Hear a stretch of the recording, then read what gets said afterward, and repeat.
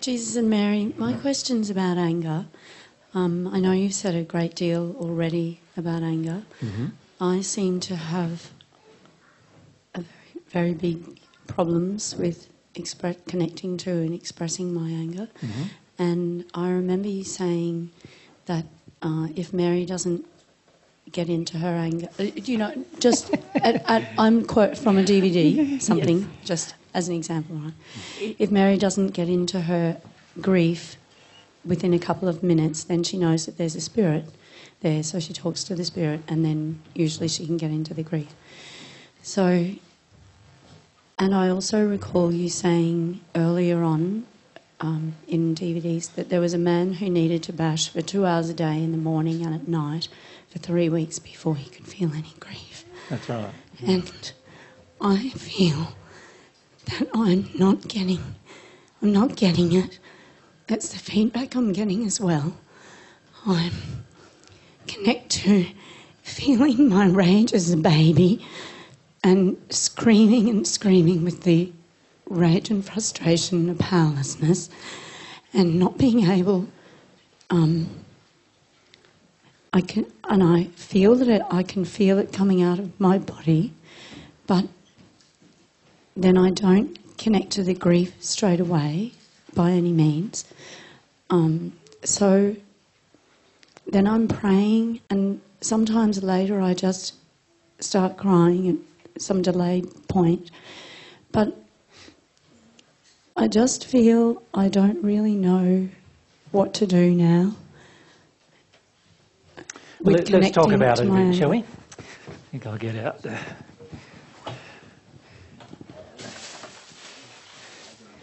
I think we'll draw some things, I reckon.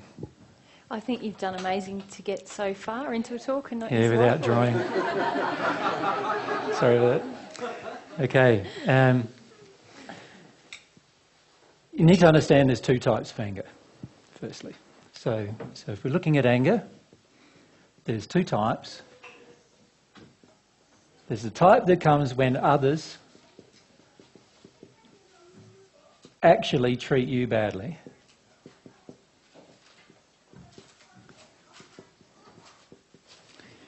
Right? And this usually occurs during our childhood. And it usually is not able to be expressed.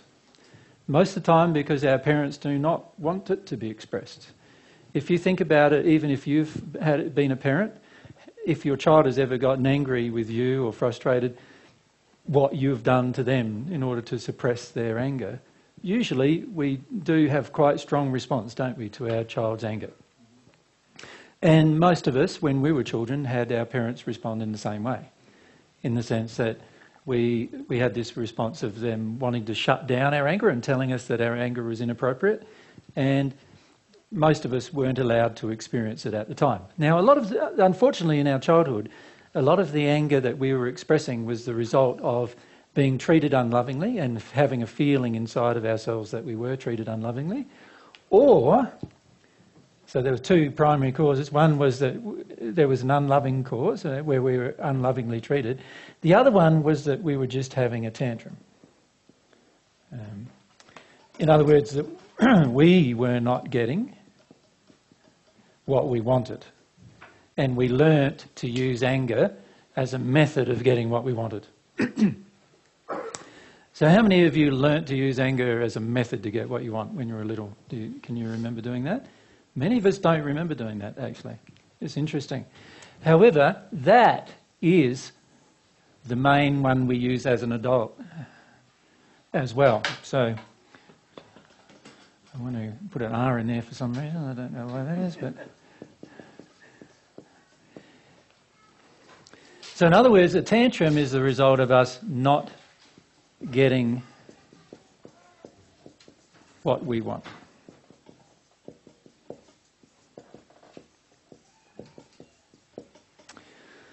So when we look at anger, when we're trying to work our way through anger, the question we've really got to ask ourselves is this kind of an anger like a childlike kind of an anger, or is this the kind of anger that we're just expressing because we're not getting what we want? Now, for the majority of us, it's the kind of anger we're expressing because we're not getting what we want. In other words, we've learnt that when we don't get what we want, we just get angry. And usually the people around us generally conform when we are angry with them. They will generally be afraid of our anger, and as a result, we'll end up getting at least some of what we wanted. Excuse me.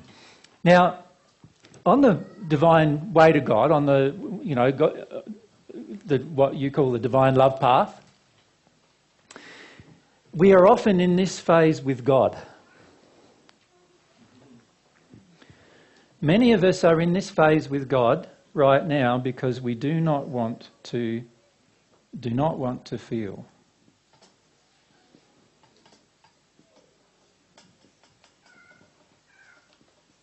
That's the main reason why we're like that. So, to be really sincere about anger and what's going on inside of you with regard to anger, you're going to have to work out whether you're angry because you're just not getting what you want, or whether it's actually a childhood thing that happened to you that was unloving that you're getting angry about now. Does that make sense? Now, usually, if it's a childhood thing that was unloving that you're now getting angry about, very rapidly you'll get into the sadness of it. Because it's the unloving feeling that the anger is covering that gets exposed quite rapidly. But if you are just having a tantrum and it's just you're not getting what you want, you can go on like that for years. Expressing rage, just having a tantrum, expressing rage, having a tantrum, and actually get nowhere with your soul at all. Because you're not looking at what you want. You're not looking at feeling the addiction. You don't want to feel that the addiction is actually something that's out of harmony with love. And you need to determine the difference. I have had some success in having the tantrum of not getting what I want or that I don't want to feel. I have had some success in actually breaking into feeling, only because I realised, God, I'm angry and I don't want to feel, and I, in that, opened myself to the truth that I'm going to have to feel. But I expressed rage and got deeper. But I've spent years just having a tantrum about not wanting to feel and not dissipated that anger about that topic. It's only when I've been open to new truth to the truth, really, that I have to be willing to feel. There's something you're afraid of here that you don't want to feel, and you're using anger as a method of feeling powerful in order to not feel it. And the majority of people who are in rage are in this space here. Very few who are in rage are in that space over there where other people have actually treated them badly and they're actually feeling about the childhood reason why that seems to happen regularly in their life. Most people are in this place where it's just a big tantrum because you don't want to have to feel. And you feel that God's made it all up wrong. Why should you have to feel when other people have done the damage to you? They should have to feel instead. And there's all sorts of things we come up with in that place as to why we shouldn't have to do the feeling. Yeah. Does that help sense? Yeah. So the question you've got to ask yourself is, which one is it? If it's the first one, where it's related to the child, and it's a childlike expression of anger, then it's probably a lot of childhood frustration that's coming out. But when that comes out, it's unlikely it'll come out for long periods of time, like months and months and months, without you also experiencing a lot of grief.